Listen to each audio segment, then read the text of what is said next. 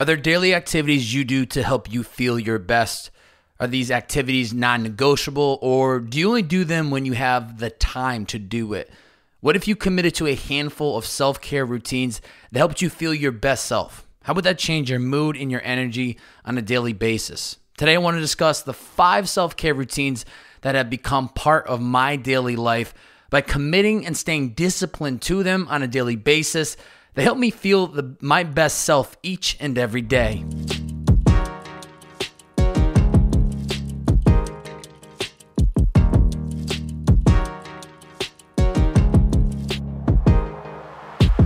Ladies and gentlemen, welcome back to It's the Bearded Man podcast with your favorite, the world's favorite bearded man, Bob Bay. Each week on these solo podcasts, I try to share some insight on topics to help you become the best version of yourself.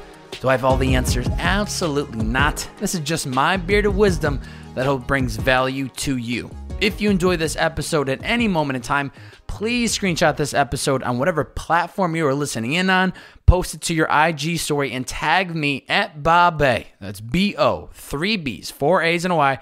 Show the podcast on your IG story and let me know what the biggest takeaway was or what you enjoyed the most. And lastly, if you have not yet signed up for our weekly Bearded Wisdom newsletter coming in hot every Tuesday, please head over to itsthebeardedman.com to join.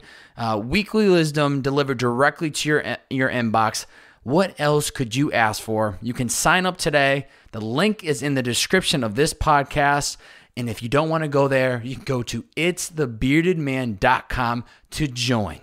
Thank you so much. Importance of self-care routines. How does one define self-care? According to our good friends at Wikipedia, which I know we all trust oh so much, self-care is any human regulatory function which is under individual control, deliberate, and self-initiated for the purpose of the maintenance of health and well-being. Keywords here, the maintenance of health and well-being. I cannot stress the importance of prioritizing my health and well-being and how it has helped me not only get to where I am today, but allowed me to consistently create 2 podcasts a week for the past year.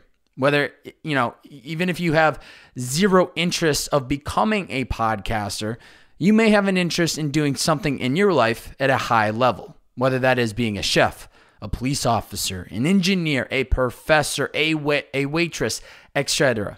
We all need to feel our best in order to excel in any line of work. And the best way to ensure we are consistently putting in the effort to get there is by making sure we are prepared on a daily basis. I've also recognized that the only way for me to be of service to others in this world is by operating at my highest level. And the only way for me to do that, to reach my highest level, is by first prioritizing myself so that I can help and lead by example for others. That means getting clear on what daily activities make me feel great and staying disciplined to completing them every single day. No excuses, no ifs, ands, or buts. As we're going to discuss my self-care routines today, it is important to note that these are not the only routines people should consider.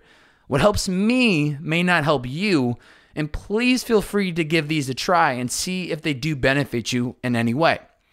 I think what is key is we must be very self-aware and be able to recognize hey, I like this and it makes me feel good, so I'm going to do more of it. Or, maybe not my cup of tea, maybe I should try something else. Regardless, finding the self-care routines that help us feel our best is extremely important. And how do we find them? By testing and trying all different ones until the right ones stick. Give yourself at least a full 2 to 3 weeks of consistently doing something before you mail it in and move on. It's going to be these activities, the one that we find help us feel our best self, that will help us feel like we've won our day and will ultimately help us prepare ourselves for that day. Not only that, they are the tests that we can hold ourselves accountable to completing once a day, knowing that it is helping us become 1% better. And it also just so happens to be International Self-Care Day this Saturday, July 24th. So the timing of this episode couldn't be more perfect. And I challenge all of you that on this Saturday, July 24th, you take some time to put some self-care into yourself and to focus on doing the things that help you feel your best. So my self-care routines. Number 1, hydrate. You guys and gals ever heard of something called water? Or some know it as H2O. It's very important. It's unbelievable how good for you this liquid is, and it allows you to keep your body moving. What? It allows your body to keep moving at all hours of the day. And I highly recommend you trying it out because your boy is a big, big fan. Now, yes, I understand it may not have a flavorful taste, but what I always remind myself of is that this is the most important liquid that I can consume for my body. Not only does our body need it for survival, but when you are hydrated on a daily basis, you genuinely feel better and more motivated for the day ahead. When you recognize the health benefits of drinking water, it is much easier to drink and to worry less about that taste because you understand it is going to help you feel your best self daily. Now, what I found to be the key to making sure that I'm drinking enough water in the day is picking certain parts of my day to fill up a cup and slam it back. So let's make slamming water the cool thing to do in 2021, okay? Sound good? The first thing that I do when I wake up at 5 a.m., I drink a full glass of water. Then again, when I get back from my morning run around 7:30 a.m., then again around 10 a.m., and for lunch, and a few more times in my day. By scheduling quote-unquote water breaks into my day, which is honestly kind of pretty funny to admit, I'm holding myself accountable to making sure that I am drinking enough water within that day. By scheduling the water breaks, though, like I said, accountability, key. They even sell 1-gallon water bottles, and they have time markers, I think, every 2 hours of the day for how much water you need to drink within the next 2 hours. Now, doing so, once again, holds you accountable. And I myself will be purchasing one of these after being inspired by seeing my mother use it over the last week while I was back in Massachusetts visiting family. Once I get into a rhythm of making this a daily routine, I was able to not only see the benefits, but start feeling the benefits immediately. We tend to wait until we feel thirsty to then get ourselves a cup of water. But if we're able to include it in our day, throughout the day, we don't ever feel dehydrated because we'll always have enough water running through our body. So self-care routine number 1 for myself, I do my best to make sure I'm drinking enough water throughout the day. By doing so, I genuinely feel better and more motivated for the day ahead of me. Number 2, workout for 60 minutes. If you follow me on IG, you may think I'm a little cooked since I post daily whatever workout I'm doing. It may be a run, lifting weights, hot yoga class, or maybe a combination of two of them. Regardless, at the bare minimum, I try to get in 60 minutes of sweat per day. Posting it to the gram not only holds me accountable for showing up, but I truthfully hope in doing so, it helps inspire others to get out there and get off their booty and do the same. Now, it took trial and error of me trying it in the morning or the midday and then later at night until I figured out that I love the morning sweat. It allows me to get the juices flowing before the day has even begun. And by the time I sit down to do a large portion of my work, I'm fully awake and alert because of the sweat. It got my body moving and grooving. Not only that, it clears my mind and allows me to disconnect from the world without any distractions. I bump music, and sometimes I use the quiet time to reflect and think. It is without a doubt one of the most crucial daily activities that really does help me feel my best self. And finding the workouts that you enjoy the most is really, really important. Whether it's cycling, hiking, running, surfing, walking, lifting weights, yoga, or taking a class, there are plenty of sweat options for all of you. When you find the sweat that you enjoy the most, it helps make it easier for us to show up on a daily basis to do it. Because not only do we enjoy it, we feel the benefits in our day from it. If the pandemic taught me anything, it was to be resourceful and make use of whatever I've got, right? Right when the gyms closed in March of 2020, I now had nowhere to get in my sweat. So what did I do? I used a bathroom towel as my mat, and I made use of a pull-up bar that we had at our house. I used our couch to do dips. I used our coffee table to do incline push-ups, and I just made it work. So even if all you have is a pair of shoes, you can find ways to get in that daily sweat. So I don't want to hear no excuses. When there's a will, there is a way. Put 60 minutes on the clock and get after it. Your mind and body will thank you. So self-care routine number 2. I push to get 60 minutes of sweat per day. No excuses. Helps me to jumpstart my day by getting the blood moving, and it prepares my mind and body for what is in front of me that day. Number 3, read for 30 minutes. Now, I used to be one of those people that didn't read until I realized that the problem was not that I didn't like reading, I was just reading the wrong books. Adding in 30 minutes of reading per day has been an absolute game changer. It's allowed me to learn and better prepare myself for the person I am trying to become. Now, most of the books that I dive into fall under the categories of self-development, autobiographies, spiritual and meditation, or even business. When you find those books that you are genuinely interested in reading or learning more about, it doesn't feel like a chore like it did when we were kids and we had to read certain books for school. You don't want or need spark notes when you're diving into pages that you actually care to read about. Now, I've heard from time and time again that people find it hard to read because they can't focus, and people start calling or blowing up their phone, and we live in this world where we are constantly accessible because of our cell phones. Here's the tip of the day. Put your phone on Do Not Disturb, set the timer for 30 minutes, and do not look at your phone until the time is up. I'm not here suggesting that you go off the grid for an entire day, just 30 short minutes. I promise that text, that email, or that call can wait. Now, I'd be lying not to admit that listening to podcasts has also been a huge way for me to learn and grow in the last couple of years. But even with that being the case, I've tried to make sure that I balance different styles of learning, reading versus listening.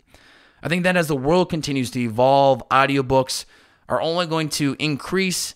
And if that's the best way for you to read, then by all means, go for it. For me, there's something special about holding a physical copy and being able to toss the phone to the side and just focus on what is in my hands. Maybe one day I'll switch over, to audiobooks or have a Kindle, but that hasn't happened just yet. I just finished reading Green Lights by Matthew McConaughey, and this baby is good. 10 out of 10 on the Bearded Man review. So if you are looking for a new book to read, that is one I have to offer to you. If you're looking for other options, I do have a handful of books that I've listed on my website of the books that I've read in the last couple of years. Any book that I've gotten through that I've found positively has impacted me, I've posted it to my website because from time to time, again, I get people that reach out to me and say, Bearded Man, Bob A., what books do you recommend that I read?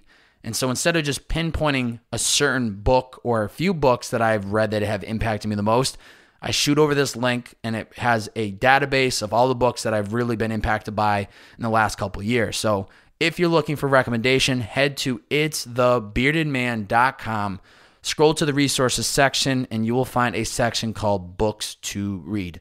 And I hope you find one that suits you. So self-care routine number 3, adding 30 minutes of reading into my day has helped me become a better version of myself. Once you find the right book categories to read, it no longer feels like a chore to pick up a book. Number 4, journal for 10 minutes. Now, I feel very fortunate to have this podcast outlet to share my voice, my opinion, and my 2 cents with the world. So if you're listening to these podcasts, thank you, thank you, thank you. It truthfully does not matter, though, how many people listen. Just the feeling of letting out to the world what I have to say helps my well-being. One of the most important self-care routines that was added in to my life within the past year is journaling. Even with having a podcast platform, there are still areas of my life that I don't care to bore you guys and gals with. So then this becomes the outlet to do so. Not only that, journaling is something that I can commit to on a daily basis. Can't really pump out podcasts just yet on a daily basis, but we're going to get there soon enough. It's one of the first things that I do in my day, and it really does help me set positive intention for the day ahead by taking time to recognize the things that I'm grateful for, or a positive experience from the past 24 hours, or what I'm excited for, what my priorities are, and the impact that I want to have on this world. This snaps me back into place regardless of how yesterday went or how I felt when I woke up this morning. When it comes to journaling, there is no wrong or right way to do it. Let me say that one more time, because this is what holds people back from doing it. They think, there's a certain formula or they have to follow a certain template. No. When it comes to journaling, there is no wrong or right way to do it. Now, as I've said, I think it's a game of trial and error until you find what works best for you. I personally like the 5-question format style that I just discussed because it puts up guardrails for what I should write about. Now, there have been days when I pull out a piece of paper, or I pull up my notes app, and I just flow with whatever's on top of my mind, and I just let it out. And 10 times out of 10, it makes me feel 110% better because I've used this as an outlet to let out whatever is brewing inside of me. If journaling has taught me anything, it is that emotions pass through us. You may be feeling on top of the world today, or deep down in a hole that feels impossible to climb out of it. All you need to do is wait, because eventually you will neutral out again. This too shall pass. Sometimes the best way to get out of that sometimes the best way to get to that neutral position is to let out on paper and express whatever you're feeling. Nobody needs to read it or hear about it. It is only for you. So self-care routine number 4, 10 minutes of journaling per day not only sets good intention for the day ahead, but it also provides an outlet for me to let out whatever emotions are running through my mind at the moment, for good or for bad. Last one, number 5, meditate for 10 minutes. I've talked about meditating many times on this podcast, not only in solo episodes, but also with guests who have expressed how meditation has positively impacted their lives. There are many self-care routines that I have read or heard about from high-level performing people, and this one seems to be the theme for most. Meditation has provided daily stillness in my day that allows me to get recentered and focused on the present moment. It is so easy to get anxious or overwhelmed thinking about all the work that needs to get done to get us to where we really want to be. By doing so, we are only hurting ourselves because we're holding ourselves back from focusing on what we can control right now, which is the 24 hours that is ahead of us. I meditate for 10 minutes every morning after I work out to reground myself in the moment and to process whatever is on my mind right now. Similar to journaling, the stillness from the meditation realigns me on who I am, what I want to do, and it fires me up like a shot of espresso to get after the meditation has ended. Once my eyes open and I've completed 10 minutes of stillness, I am off to the races and ready to crush the day ahead of me. Now, people hesitate to try meditation because they don't know what they're doing, or there are so many thoughts that pass through their mind as they sit that they get anxious and they feel like it's just not working. My advice, lean into it. All you need to do is sit and follow your breath. Anytime a thought comes up to mind, acknowledge it and let it pass. Once you do that, the next thought may appear and allow that one to pass through as well. What I've found to be very helpful in meditating is meditating outside and just listening to all the sounds around me. The birds chirping, the feeling of the warmth from the sun, the passing of a car, the trash truck completing its weekly pickup. Make it a game of acknowledging as many sounds as possible that you hear, and that will help you stay present on the now, which is the entire point of meditation. Once again, there is no wrong or right way to meditate. It is a practice that takes years of work. Like anything, the more reps you put in, the better you'll get. So self-care routine number 5, 10 minutes of meditation helps clear the mind and sets good intention for the day. When we refocus on the present moment, we are only worrying about what is in front of us today. To recap, it is extremely important to find self-care routines that help you feel your best. When we find the ones that we enjoy and benefit us the most, we must find time in our day or in our week to commit to these routines. The only way to find which ones work best for us is to be willing to test and try new routines. 5 self-care routines that help me feel my best. Number 1, hydrate. I do my best to make sure that I'm drinking enough water throughout the day. By doing so, I genuinely feel better and more motivated for the day ahead of me. Number 2, work out for 60 minutes. I push to get 60 minutes of sweat per day. No excuses. It helps me jumpstart my day by getting the blood moving, and it prepares my mind and body for what is in front of me. Number 3, read for 30 minutes. Adding 30 minutes of reading into my day has helped me become a better version of myself. Once you find the right book categories to read, it no longer feels like a chore to pick up a book. Number 4, journal for 10 minutes. 10 minutes of journaling per day not only sets good intention for the day ahead, but it also provides an outlet for me to let out whatever emotions are running through my mind in the moment, for good or for bad. And number 5, meditate for 10 minutes. 10 minutes of meditation helps clear the mind and sets good intention for the day as well. When we refocus on the present moment, we are only worrying about what is in front of us today. Challenge for the listeners. Think about the one self-care routine that you have always wanted to test and try, but you have come up with every excuse in the book to not do it. That ends today. Starting today, I challenge you to go 7 days straight of trying that new routine out. Don't make up any excuses. Do it, do it, do it. Reassess how you feel after a week and consider if this is something you want to continue to do moving forward. Questions from the BMC. That is the Bearded Man community. If it's your first time listening to this podcast, welcome, welcome, welcome. You are now enrolled into the BMC. It costs you $0 per year. Anybody's welcomed, and you are now part of the club. I will send you a patch in the mail. You can put it on your shirt. It'll look cool, and you'll be like, yeah, I'm part of the BMC, the Bearded Man community. Let's go. Chill. All right. Nat Jean submitted and just said nutrition. I'm going to run with that. Nutrition is extremely important to our well-being. Similar to testing and trying routines to see what works best for you, I think it is the same for nutrition. Now, at a high level, we know that eating fruits is better than eating a bag of chips. The key is that we need to test and try adding clean and healthy foods into our diet and see how differently you feel.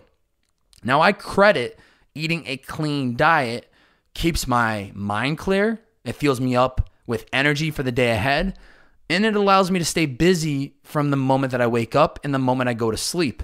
If I was not fueling myself the right foods, I don't think I'd be able to operate at the speed of which I do.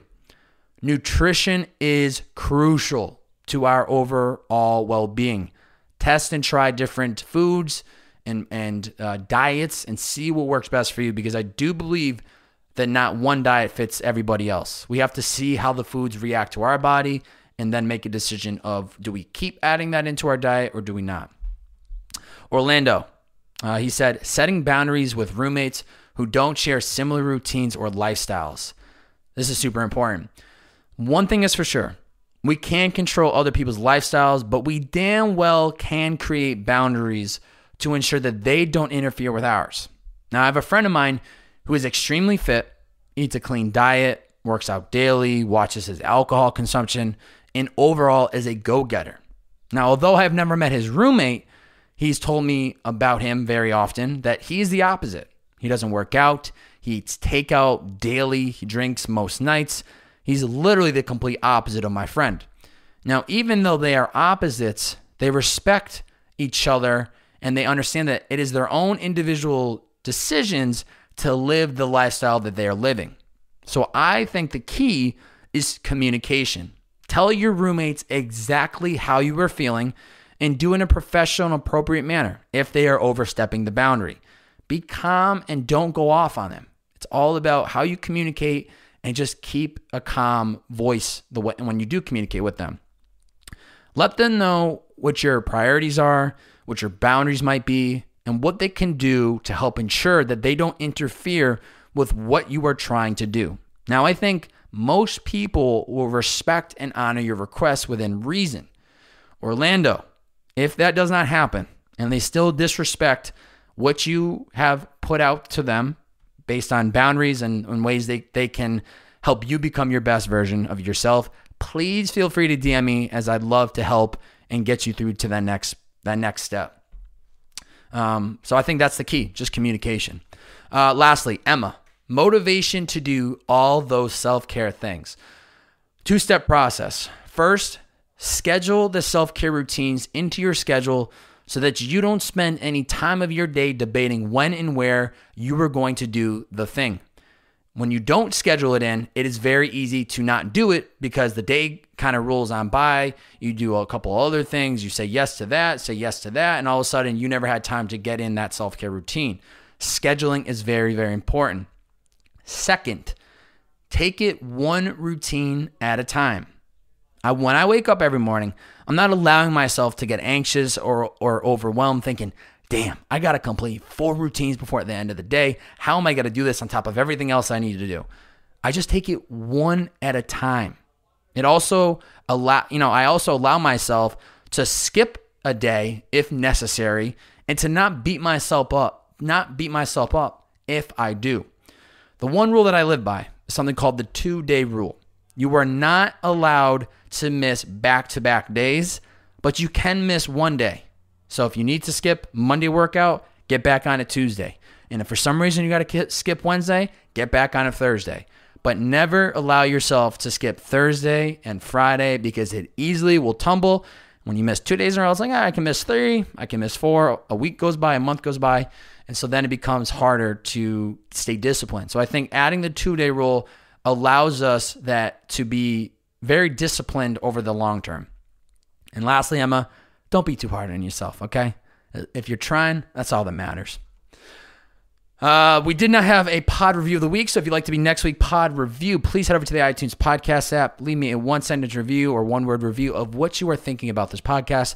I love taking the time to kind of shout out the people that leave the review, and it's greatly appreciated. So please head over to the iTunes podcast app if you'd like to be the pod review of the week.